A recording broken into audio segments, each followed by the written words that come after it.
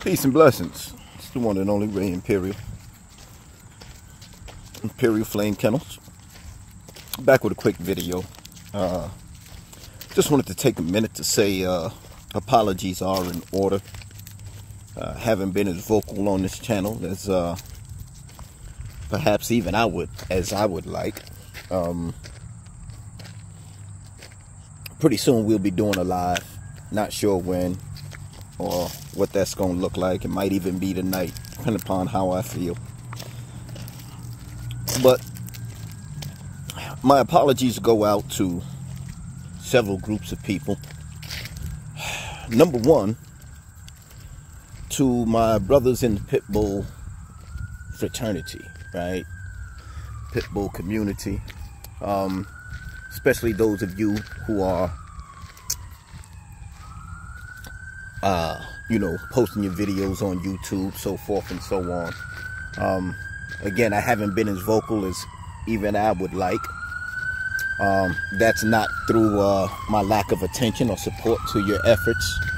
In fact, I have 3 different profiles on YouTube, and quite likely from time to time you'll just see that you're getting a bunch of likes from one of those profiles, or it's just kind of my way. If it I'll subscribe from all 3 profiles, I'll like from all 3 profiles. I may not be able to comment as much as I like, because I try to just kind of get it in mass. You brothers are doing a hell of a job, you know what I mean, you with the dogs, and just general conversation, man, keeping the people abreast of what's going on, and just expressing views as men on the move, so to speak. The other group I would like to apologize to are the young people, commonly called Gen Z, right? And I want to apologize to y'all because the generations prior to you have definitely dropped the ball. You are living in chaotic times that are threatening to really present you with a world that is almost it's a world on fire.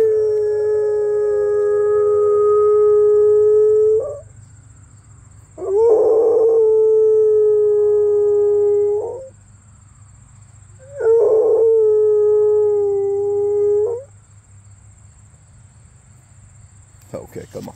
Good boy. It is a world on fire. The current situation, the state of affairs is such that, in my estimation, this country is burning.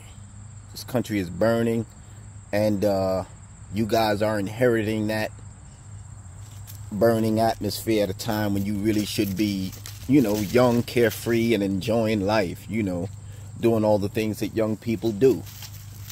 So the fact that this is taking place is not something that happened over the last generation or the last 2 generations. This has been boiling since 60s and 70s, the 80s, and ultimately everything is coming to a head. When I hear from my young Gen Z people, man, there's a certain frustration, there's a certain just exasperation about the entire matter. Boom, let's go. So apologies are definitely in order, because you guys have just stepped into a world that is batshit crazy. And then I would like to apologize to the conscious community, right? As they say nowadays, those who are woke. You see, I've been studying these issues of political malfeasance and basic just mismanagement, right? For easily the last 30 years, right? I would even go so far as to say the last 35 years. Now, I may be dating myself with that, but I'm fine with that.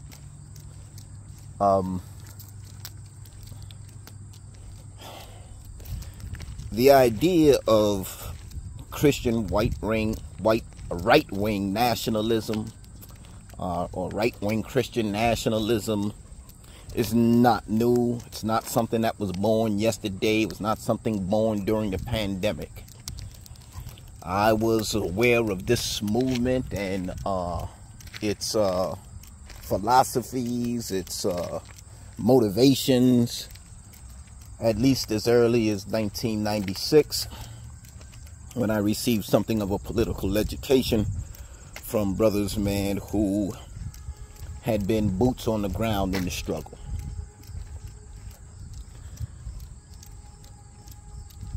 I haven't really said much about a lot of this stuff. I've just been studying, watching, observing. Never been one to jump to conclusions and assume conspiracy theories, etc., etc. But I have been one to note patterns, pay attention to developments. And you can't tell me at this point that there is not a deliberate effort by, call it the unseen hand, right, to literally push this country over the edge. Policies which have led to the just mass dissatisfaction of the average American. I can't believe our leaders are just that dull and that inept that they can't see what the cause and effect relationship is going to be in some of the policies that they have advanced. Case in point, during the Iraq War, the Persian Gulf War, and thereafter, the United States imposed sanctions on the country of Iraq, right? Economic sanctions. Now, this was after the so-called war, right? And the result of those sanctions and economic embargoes literally led to the death of over 500,000 Iraqi children, right? And that's something that was acknowledged, right? It was definitely spoken about, and the media covered it, right? The Secretary of State, I believe at the time, Geraldine Albright, was interviewed on one of the major media outlets, and the question was asked, like, was it worth the life of 500,000 Iraqi children? And she said flat out, yeah, we felt like the ends justified the means. And yeah, so that's how they, that's how they move. So they knew that these economic sanctions had literally caused the death of so many. And the fact that they continue with these types of policies in places like Venezuela, they attempted to do the same thing to Cuba. In fact, they did something extremely similar to cause the collapse of the Soviet Union, right? So what we see today is the fact that Russia is definitely, they've gotten smart about it, right? They know the tricks, they know the game, and so they've done what they needed to do in order to circumvent and learn from history, right? Learn from their very own history and interaction with this country.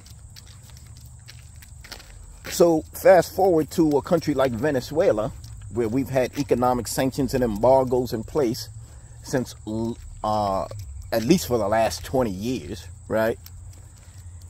That oil-rich nation, which has the largest oil reserves in the world, is now, it was once the most prosperous country in South America. But due to the economic embargoes and sanctions, the United States literally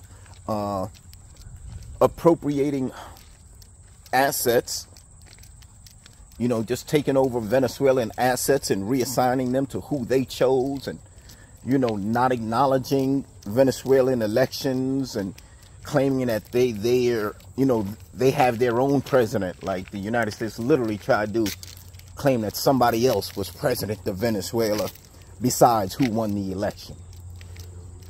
So it led to a situation where today in Venezuela, you'll have a young mother with a 4-month-old who has to stand on a line from literally the night before the store opens in hopes of getting Pampers for her child, right? Only to find that by the time she gets there, there are no Pampers available, and the only thing that she can possibly get is flour. Like, she can't even buy bread, she can't buy meat, she can't buy any of these things. So economic embargoes and sanctions have definitely been a weapon, right? Economies have been weaponized, right? And literally left many smaller countries with more fragile economies in dire straits, so that the people, the idea is that these economic sanctions are supposed to drive the people to a point where they overthrow the government. Well, most people just say, to hell with this, I'm going to go where the grass is greener. And that brings us to the current day migrant crisis. So the United States has done this against Haiti. It's done this against Venezuela. It's done this against other countries.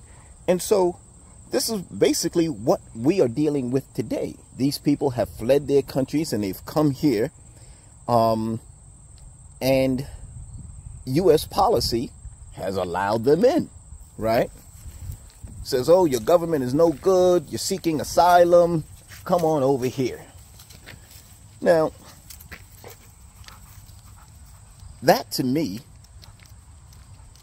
is literally undermining those who have who were born here in America and, you know, are considered citizens of the government. And let me be clear about something. I don't buy that whole "this is my country" thing.